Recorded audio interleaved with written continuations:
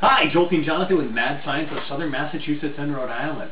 This week's question, we talked about what happens if I have a yardstick and I were to put my hands apart like this, hold it balanced in the yardstick on top. If I were to move my right hand towards my left hand, is that yardstick, is it going to fall to the right?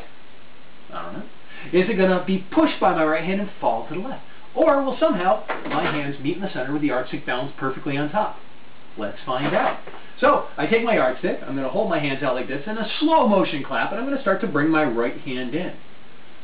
Now it's back. Oh, something just happened. It's like that yardstick is sort of trading back and forth. What happens? My hands meet in the middle.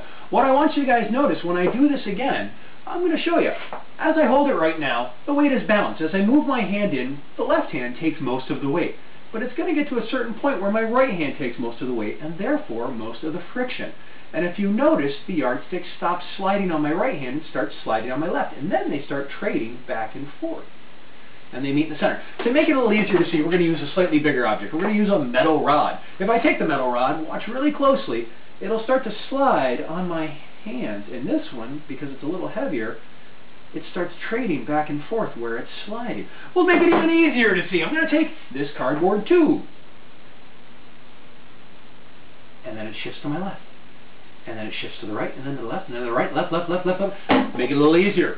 A bigger cardboard tube, Mad Science style. There we go. So we've got it. And my right hand is sliding, and all of a sudden it's going to start sliding on my left hand.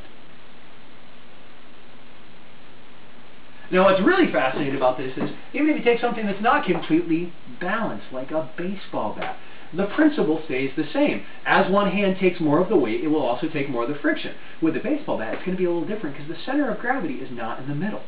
So I start to move my right hand in, and the baseball bat slides, and then there it starts to go as we find where the center of gravity of the baseball bat is. Right about there. So if you chose that the hands were going to meet in the center, you were correct. Tell you what, next week on Monday, we're going to have another question. We'll have another answer on Friday. Thank you very much.